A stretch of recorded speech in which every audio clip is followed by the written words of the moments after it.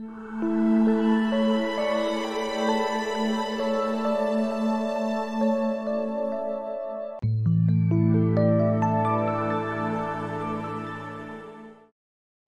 guys, good morning. This is another Relax and Paint. I'm in my new studio today, so hopefully everything goes smooth and you can see what's going on and understand our project today.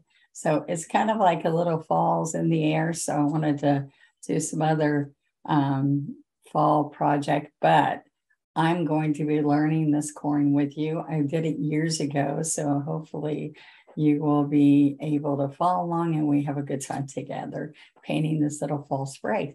Okay, so let's get started. So I have already pre-drawn. Let me get some art paper here. So I kind of drew the areas of where I wanted the corn to be.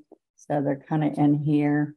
This is just gray art paper. I get it ready where you can paint it on any colored background you want. All right, so I pulled out some colors I wanted to share with you. Some yellow ochre, some daffodil yellow, and we're using multi-surface paint, okay? And I did put some floating medium there, some wicker white, and we can put a little bit of brown and berry wine. So let's put a little bit brown just for some earth tones, a little bit of berry wine for some red tones. And we're not making Indian corn, but we are going to put some colors in the background. I think that'll make it look good, okay? So I'm going to start out with a 16 flat. And I just made these ovals here. Excuse me. Ovals so that you can see long, skinny ovals. And one of the things that I thought I would do was we're going to put some of the light color on there. So let's make right in here the underneath coat of yellow ochre and make it kind of smooth. All right. I could tape that down, but I like to pick it up and move it around. All right, so then we can come over here with some yellow ochre and pick up some burnt umber. All right, see, I'm picking up some burnt umber on the side. Actually, this is bark brown. It's not quite as dark as burnt umber. Now I want that to be all the way around on the outer edge. Okay, and by doing that first corn, you can see where you're wanting to be. Okay, so I am going to go ahead and make this in the background. All right, so I'll restroke over the top corn later. Let's go a little bit longer. A little bit longer. All right. Now, let's come on this side and get the yellow ochre and pick up some berry wine. Okay, so we're going to come down along here. And this is kind of dry, so I'm going to dip into my floating medium. Floating medium is what we use instead of water. So most ask questions, what's that clear liquid? So it's a thicker clear. It's the fluff that's inside this paint, guys, with no pigment in it. So we don't want to use water because that's going to make our strokes muddy with one stroke painting. And so what I'm showing you is, see, I need this to go smooth, and so I don't want to do water. So, and especially on a paper, it's going to take a little bit longer. It's going to dry up, and we don't want to put water on there. So we muddy it up. Okay, so there's some shapes here. I should have, let's say if I did this again, I was overthinking it, but so I should come here. Oh, I might have to put some husk or something down there because this is on paper. I can't just paint over that. Okay, There we go. So what I should have done is put the two first and then come in here with the, let's pick up some yellow and daffodil yellow and yellow ochre. So I'm going to come right down along here. There we go. One stroke painting means we blend and shade and highlight with every stroke. So you saw how those stroked and got us extra shading. So we do it as we go, and you have all that pretty shading. All right. Now, what we want to do is they kind of come in rows, but this is what I've done before is I picked up, let's get a smaller brush. Oops. So I'm going to come in here with, dampen it first, lay it on the paper towel, get daffodil and a side stroke on white. And I am got a 10 flat here. Okay. All right. So I'm going to make the kernels and they're going to come up like this. See this? And every once in a while I get a little bit more white. I can get some yellow ochre on here and then come back and pick up some white again. So then this is what we're doing. We're just going to go all along here and go for this effect, okay? I used to stagger it like shingling a roof, and I realized that's not how it looks. But they do come in rows like this, all right? So let's pick up a little bit of burnt umber. So I'm picking up some yellows and some burnt umber, and I can put a couple of these here and there. See that? All right, and I still have burnt umber on here. I even picked up a little bit of red from the side here. So let's pick it up again.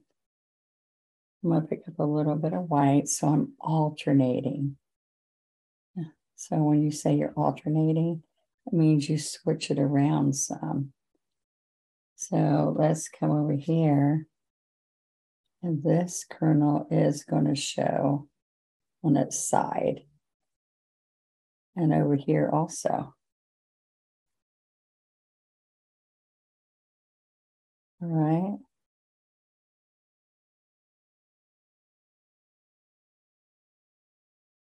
Okay. See if that gives you that effect. So let's go over here. And we're still going to pick up some yellow ochre, and occasionally I'll pick up some red. This 10 kind of works pretty good. It does look a little bit like Indian corn, but I am going more for this, just different shaded, like it's dried out. There's just some pretty colors. Let's see, let's get some white. So I can keep going like this. And then we're going to have to shade on that edge a little bit later, because we want this corn to look like it's behind. All right, we're going to come along here, little bits of red, or let's get some yellow ochre and brown.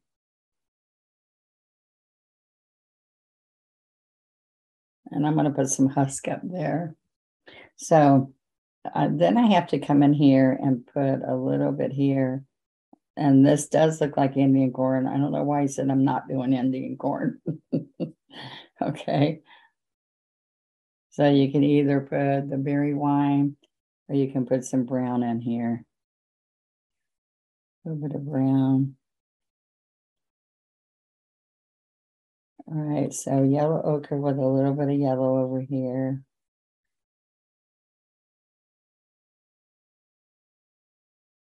Okay.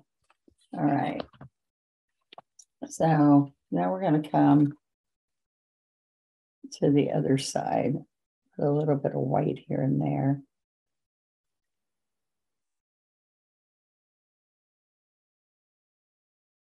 Now this has to totally dry before I shade it, float some color in there. So we're just going to do the husking on, then come back and get this really nice look that we want. Okay. And we're going for an effect, so it's just supposed to be kind of fun. So we're going to come all the way up. Now this tin isn't too bad. It makes it a nice, quick corn to make this happen. And so you definitely get the effect of corn, right? So I can come in here and there and get some white.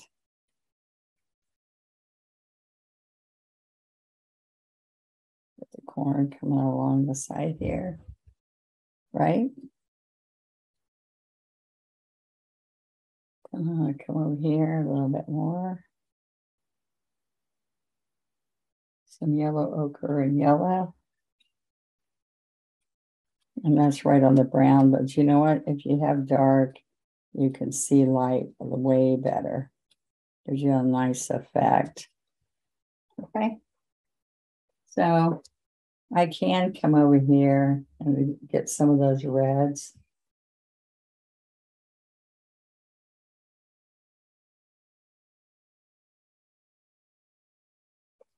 Just a little bit, break it up. Isn't it kind of fun? And I'm showing you it can be really easy, right? So now what I'm going to do, I'm going to get my angle brush. And we've got a 5/8 angle. We're going to lay it on the paper towel. And we're going to get a husk look. And so we're going to pick up some white and go right in here, get some brown, dark brown, yellow ochre, and then more white. Okay, they get kind of white looking when they start drying out. So I just picked up floating medium. I dipped into it and came back here. All right. So now I got a problem over here. So I'm going to go chisel, flat, flat, and pick it up. Okay. Now this is what I want you to see. See the toe? I'm going to let the toe get some of this white. I can pick up the brown, dark brown, and the heel and the toe. Okay. So we're going to come right here, push, stand up, push. Okay. Isn't that kind of cool? It's kind of like ribbon, but we don't have to use ribbon. So now I'm going to come right in here. Let's put a little bit more in here and a little bit here. See the white? If I stroke in some white, as I'm bringing the white down, it gives it a nice look. Push, push, and stand up. So yellow ochre, bark brown, and come over here, side stroke, and get floating medium. You see me get floating medium? I hope you're thinking about the holidays coming up. Some sad and some happy times. My daddy's passed away a couple months ago, and he won't be there, but he'll be there in spirit. So that's pretty awesome, right? So I'm going to chisel in there, push down, and stand up and curl. So that one's kind of straight. Now it's easier for you to turn around and turn it around. Yeah, keep coming over here, lots of paint. Come over and get some white, medium, grab some white, and the white's here on the toe. Push, push, and stand up. All right. All right. I think I'm going to come down again and then stand up so it kind of matches over there. All right. Now that gives us, I want to erase this later, but I'm just going to show you. I'd come in here and erase that out. This, it would be fun to put on a pillow. There's all kinds of things that you can do on fabric. I put this on like mat board. Lots of shading. I need to blow dry it a minute. There you go. That white's pretty wet there. What I am going to do is I can get a script liner, a 2 script liner. Okay, I'm going to, let's get some of this berry wine. That's going to make a nice little color.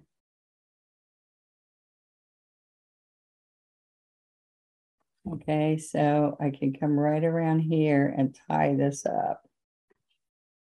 Okay, so this is pretty wet up here still, but there we go.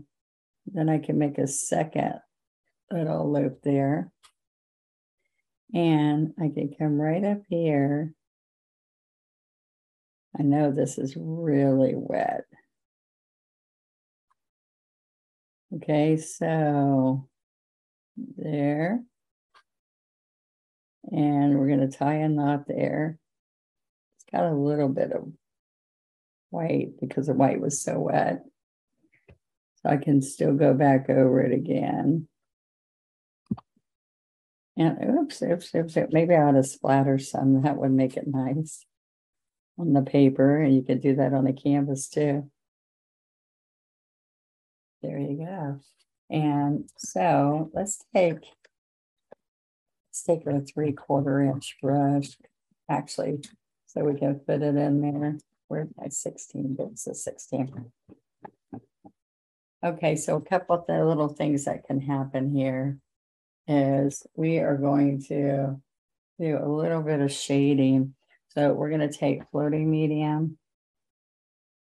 Okay, let's pick up a little bit of the burnt umber and work it in back and forth. And we can take and put a little bit of shadow here. Make it nice. Oh, isn't that nice? There we go. A little bit here. I'm doing it all on the left side. Do you see this? Or one side. Just pick out one side. And we're going to come along here. All right. So see, that gave it a little bit of a shadow. You can bring a little bit right in there. Okay, now remember I said let's float around here on the corn. That's what I was trying to dry. There's the corn. And we can get the edge of the corn there. See how it lifted that corn up? Now I should have done that before I put the burgundy in there. But I can go right under here. Show you in shadow in there. Oops. Yeah, light there. There we go. We can also shadow right there. Isn't that kind of fun? Okay. I want to bring this right in here and along there. You can also come in here, guys. Oops, I got red. I didn't get red. I got wine, berry wine. See, I can put in a little bit of shading there. All right, so it's kind of fun. You can put a couple little flowers or no flowers. I just want to show you very quickly, we can make something that looks like fall. You can put it in your kitchen year round, or you can just add it with some pumpkins. All right. So I'm just going to sign it and put 2022. So I remember what I did. And there we go. So let's see how your corn shows up. Paint it and post it on folk art on my Donna Dewberry's official One Stroke Facebook group. See you then. Thank you.